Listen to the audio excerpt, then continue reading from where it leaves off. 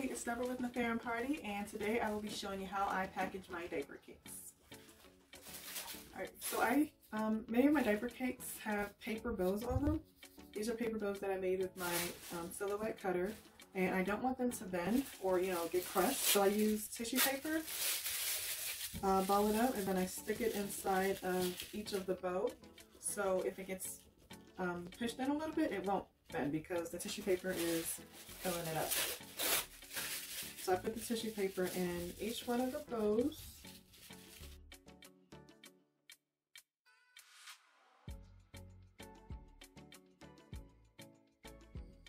So this diaper cake was actually made to be a centerpiece at a baby shower, but it can also be given as a gift. If when the customer gets it and they're ready to display it or give it as a gift, they could just take the tissue paper out and display it as is. But this is just so it doesn't bend during shipping. I also have basket bags. I get these from the Dollar Tree. They come 2 in a pack for just $1. I usually do this because of how it sits. Sometimes I use, when I'm actually making a specific gift, with the baby items and all that good stuff, I would use tulle. But today I am using just a clear basket bag. So these are pretty big and they fit my 3 tiers very nicely.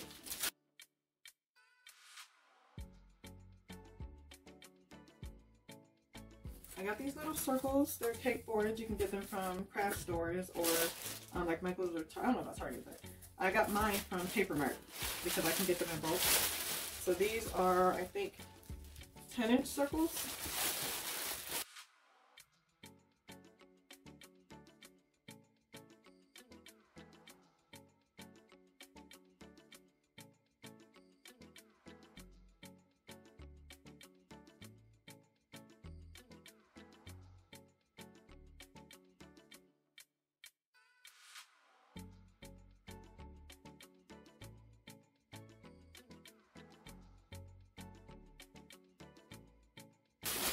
So sometimes the shred will fall out. To try to prevent that from happening, you just play with it and stick the paper and within each other, kind of tangle it up. But sometimes static does get to it and it'll get attached to the bag. But I got lucky and that didn't happen this time.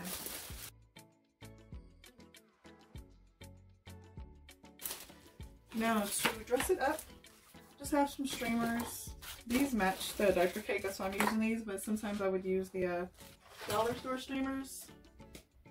But I don't have any that'll match the cake, and I want it all to go together.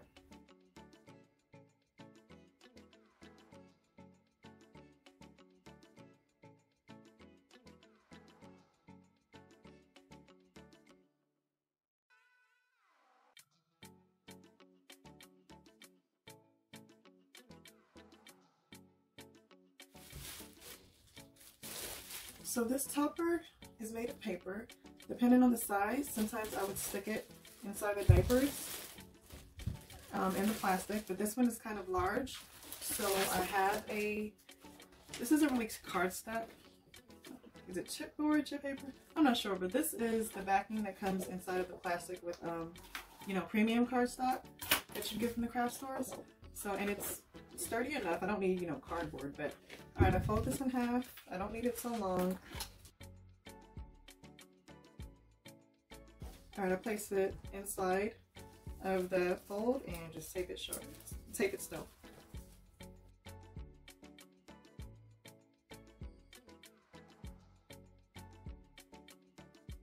So the last thing I do for this topper is I have to write in bold, do not trash.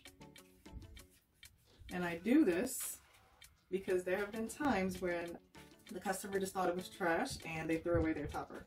And then I got a review saying that the topper wasn't in the box, and I'm just trying to avoid that. I need my boxes to be 10 by, no, I'm sorry. When I purchased the shipping label, the box size has to be 11 by 11 by 14. Because if I did 11 by 11 by 15, that one little inch would either make the shipping shoot up $3, like if it was going to a couple states, or $15. Say I was shipping to California or something like that, somewhere far, it will shoot up. That 1 inch will make the price shoot up quite a bit. So I have to chop it down to 13 inches tall. So I get my boxes from Uline. These are 10 by 10 by 10. So I purchased these as opposed to purchasing the 10 by 10 by 14 because it's still too large. That 1 inch is too large. It'll be larger than what I needed. So what I do is I purchase these and I cut it down and then I put it together, and I've got me a 10 by 10 by 14. I'm sorry, it's a 10 by 10 by 13 box, but I add an inch just for, you know, because it's going to be a little bit bigger than 10 by 10 by 13. So it becomes exactly, when I put in the shipping, it becomes 11 by 11 by 14. And that gives me the price that I need. So here is my shipping box. I've taped it all together. You can see like that.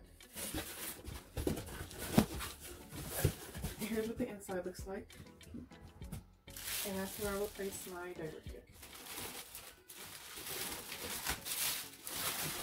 And so I have to do this carefully so the bow ties don't get caught on the inside box. So these are air bubble packing bags. I use these to stick inside of the box. Sometimes I use packing paper, but whatever I have on hand works just fine.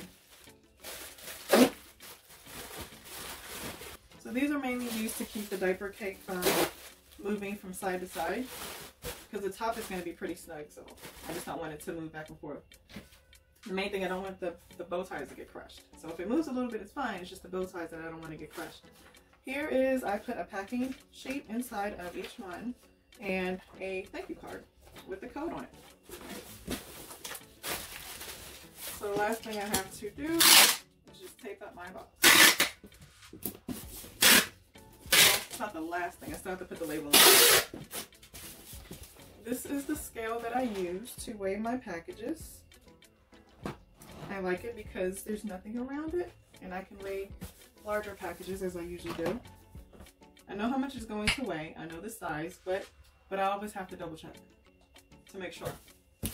4 pounds, as I expect. So I printed out my shipping label, and I'm not going to show you, obviously, but I taped, the shipping label is on shipping label paper with a sticky back, but I don't trust it, so I just put tape around the entire label. It's going to UPS, so I could put it around the whole thing. If I was going to post office, then I wouldn't be able to, but I put it all around it, and now my package is complete. As you can see, I purchased my packaging supplies from all over the place. When you are purchasing your packaging supplies, make sure you write down everything that you need as far as sizing, how many.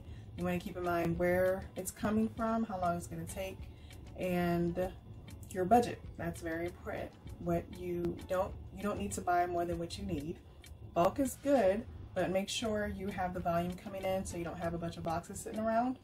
But yeah, budget is very important to keep in mind when purchasing your supplies. If you have any questions or if I left anything out, just let me know in the comment section and I will do my best to answer them.